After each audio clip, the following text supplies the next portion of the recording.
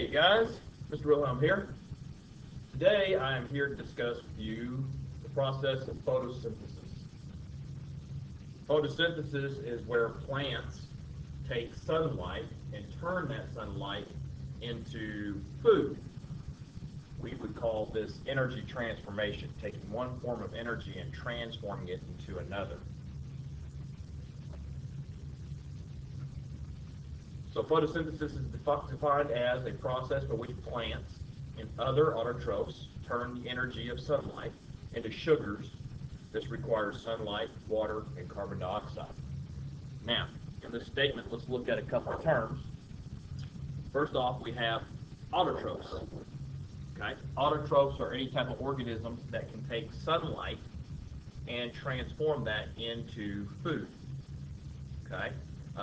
Plants are not the only organisms that can do this. There's some very, very simple organisms, single-celled organisms. One is called Euglena.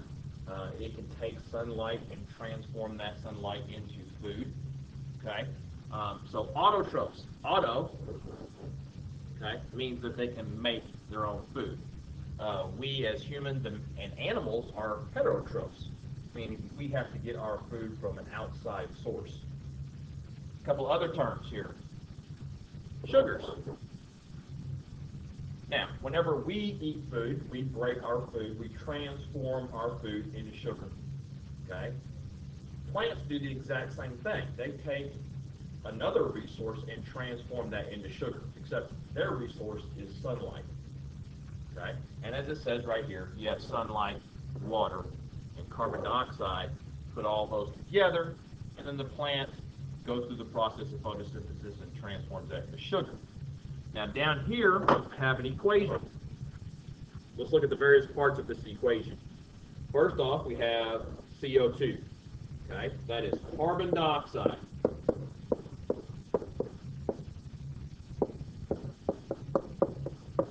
Okay, carbon dioxide. We all know what carbon dioxide is. That's the gas that we exhale. But plants use that gas. Okay, so carbon dioxide. This part right here, you've seen this. That is obviously water. Okay, so they take carbon dioxide, water, and then light. Usually this is sunlight. It can be artificial light. Some plants will grow inside using artificial light, like from light fixtures in a room. But usually, obviously, it's sunlight. Okay, so we take water, carbon dioxide, light, and then this little arrow right here means to yield or to change.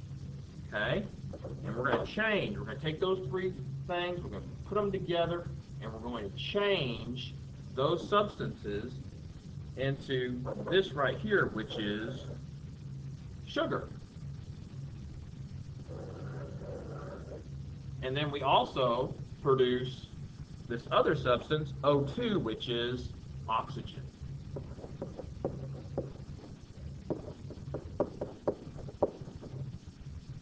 Okay? And we've heard this before. Plants use carbon dioxide, and then they give off oxygen. This is a win-win situation for us because we're the exact opposite. We use oxygen and give off carbon dioxide. So we have a relationship with plants. Okay, so photosynthesis is this process by where I take carbon dioxide and water and light and transform that into food, which is in the form of sugar and oxygen. This occurs in the leaves of the plants, in these little organelles inside the plant leaf cells called chloroplasts. And we're going to look at these various parts. So let's look at the basic leaf structure and where all this photosynthesis happens. Okay. Here is a leaf. Okay. In the leaf, we have what's called stoma or stomata. Okay. Depends upon if you're talking about the singular or the plural form of that.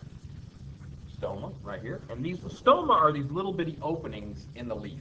They're little pores, little holes, if you will, in the leaf. And that is where the carbon dioxide is absorbed and taken in, right, along with some water. Then you have what's called a mesophyll cell. Okay. Mesophyll cell. Basically, that's the cell that has chloroplast in it and is going to go through photosynthesis. And then lastly, you have chloroplast. The chloroplast are these little green structures inside the cell.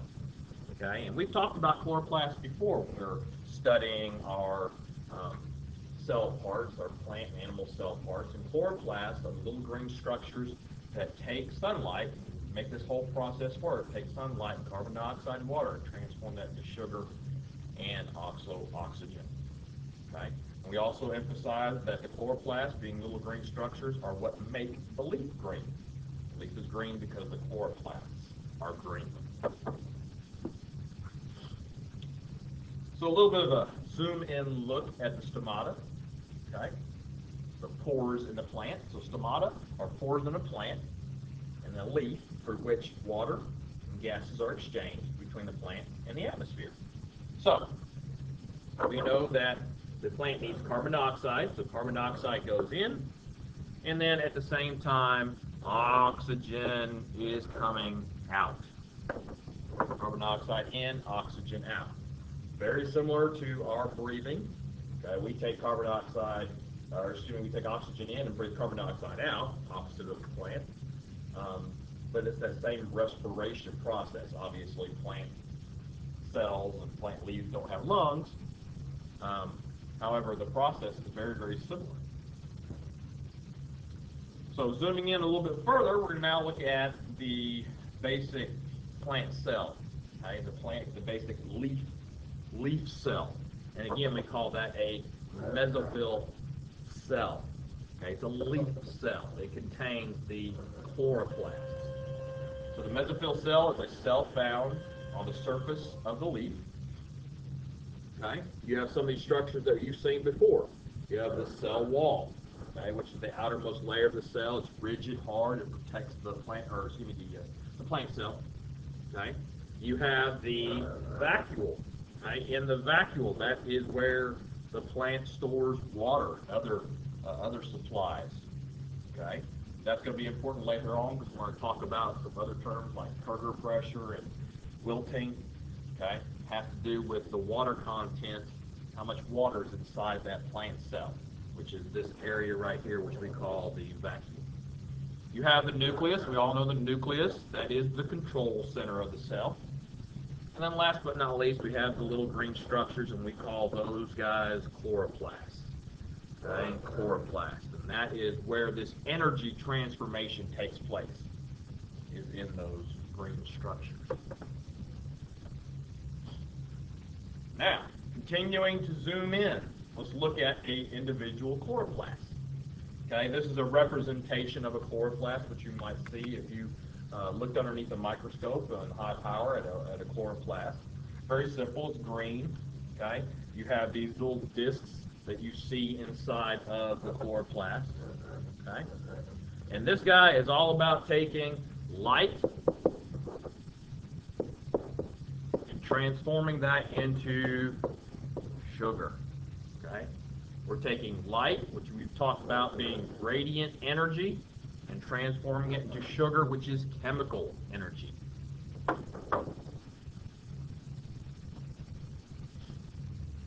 Okay, so here's our equation again, and here's kind of an outline of this particular equation.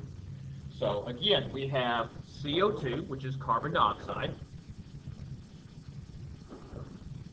and then we have water, H2O, water, and we have light.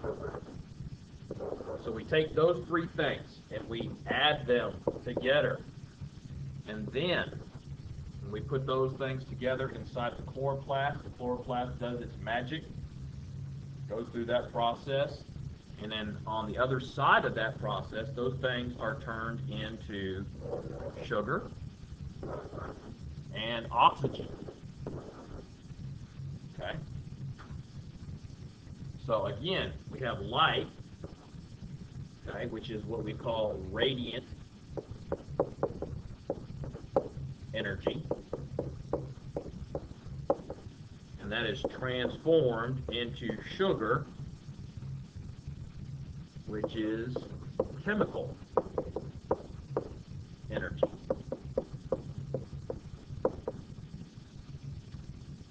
something I want you to notice here. All of the same substances are here on both sides of the equation, both the before the transformation takes place and the after the transformation takes place. If you look at the before, I'm going to erase this to make it a little bit more clear. If you look at the before, we have carbon dioxide, and in carbon dioxide, we have carbon and we have oxygen. If you look at the after, we have carbon and oxygen. The before, we have hydrogen. And the after, we have hydrogen. And that's all there is. Obviously, we have light as well that we add in. But with regards to elements, we have carbon, carbon, oxygen, oxygen, hydrogen, hydrogen. And you'll learn more when you get to chemistry that every time we have a chemical reaction and we have an energy transformation or we have a new chemical or new substance that is formed, all of the substances that were in the before picture are also in the after. We didn't make up anything new. You don't all of a sudden see chlorine or neon or any other new element or helium. All of the same elements are here, both before and after.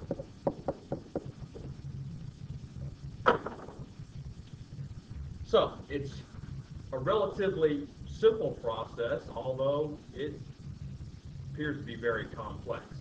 You take carbon dioxide, water, and light, put that together, the chloroplast, the little green structure, takes that, transforms that, there's that word, transformation, transforms that into sugar, taking radiant energy and transforming that into chemical energy.